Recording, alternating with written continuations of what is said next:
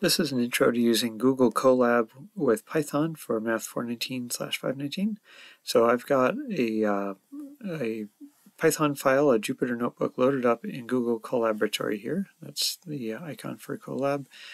And right now it's a series of, Python notebooks are a series of text cells like this one. So I double-clicked there to show the contents of the cell. And I can type here with any changes, and then if I hit escape, then it shows me the new version of the cell with those changes. I can double click again and delete those since that wasn't something I really wanted to record for all time, and then hit escape again. Here's another text cell, and then here's a code cell which I can double click on and start typing more code if I want. Notice that it has a little play button next to it to run the code, or I can press Control Enter.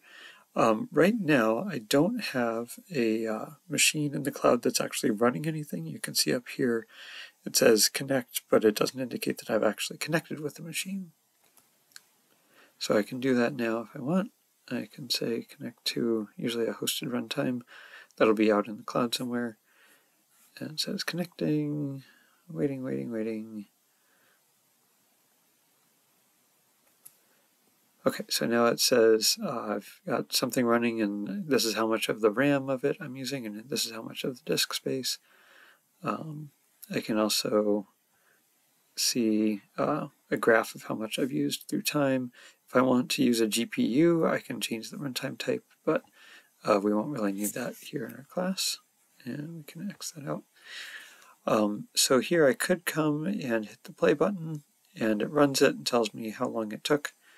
And then I could come to this box and hit the play button, and it tells me how long it took. So I've just created some variables.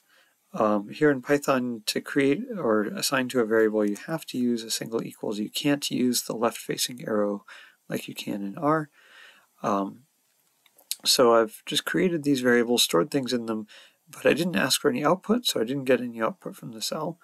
I can see what's in various variables by using this thing on the side, and it will show me the names of the variables, what type they are. In this case, they're integers, which is kind of interesting because the mean doesn't need to be an integer, but since I didn't give it a decimal like this, it figured it didn't need to be a decimal. So I just reran that, and now it took a little, like a tenth of, I don't know, half a second to update, but now we can see that it's figured out that the mean needs to be able to store decimals, so it's called a floating point variable.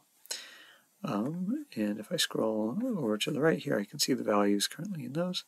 Having this open can slow things down, so I usually don't use it unless I really need to. So I'll X that out. Other sidebar tools here, this can show you the table of contents.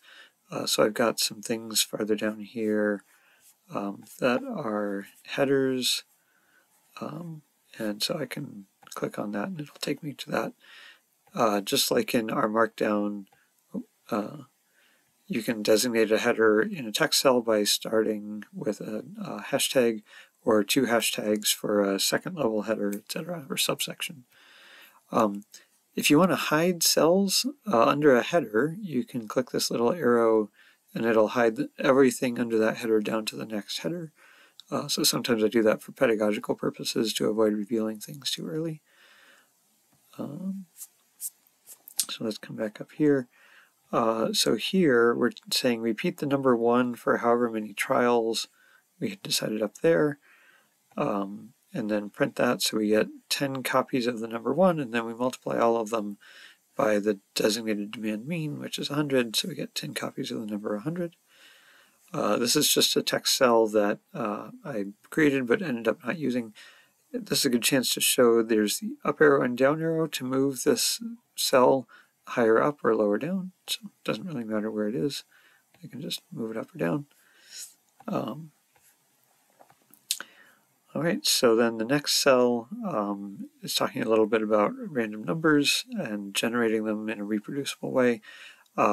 anytime we're doing imports, we really should do them way up at the top, but I wanted to show that they're tightly linked to this part in particular, rather than that part.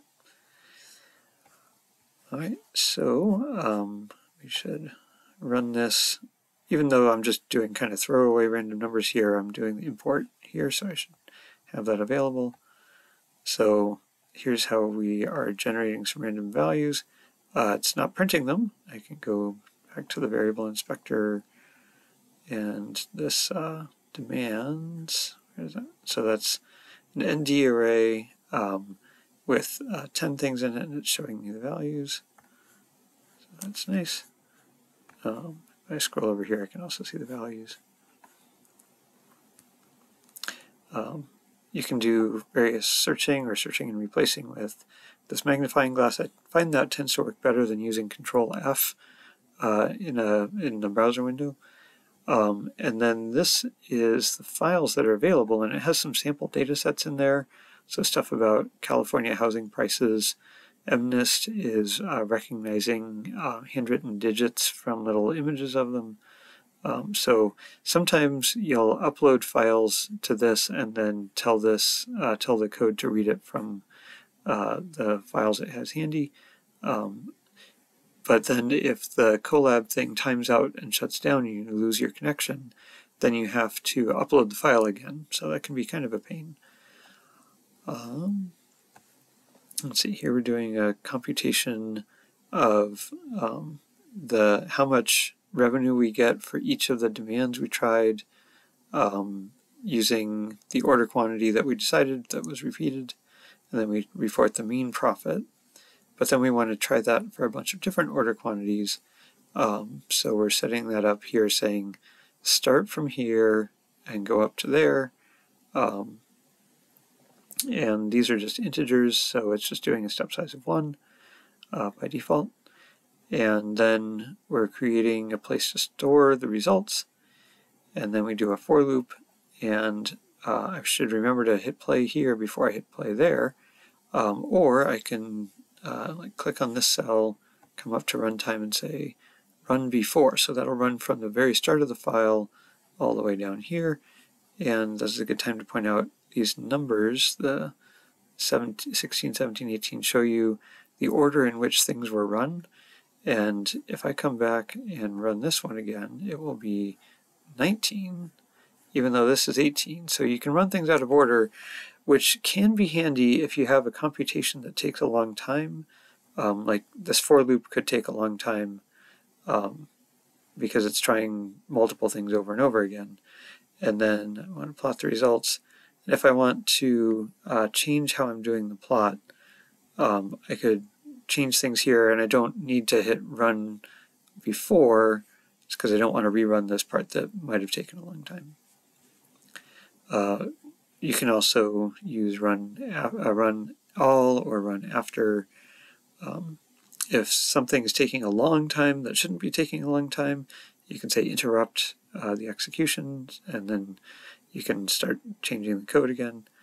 If things get really messed up, you might need to restart the runtime or just restart and run all. That's not a bad idea to do every now and then to make sure that your code is runnable from the very start, starting with a fresh set of memory for reproducibility purposes.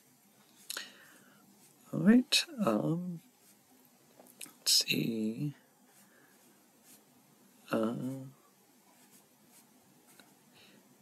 So here we've got some LaTeX written out, and to do a display equation, you start with $2 and then write the LaTeX code and then end with $2. If you want to do LaTeX in the middle of a sentence, you just use $1 and then end it with another $. Here's the LaTeX code for creating this matrix kind of equation. And then we can just hit escape. For graphing probability distributions, which is part of one of the homeworks, I've copied the R code here so we can see how it relates to the Python version. So for example, sequence in R is what generates like -5, -4.9, -4.8. and in Python you would do that with numpy np.arange. And I mean, here's the main calculation of the Laplace distribution, and then here's the main calculation. Here's the main calculation for the logistic. This is just setting up a parameter that we need to make sure we get the standard deviation that we want. All right.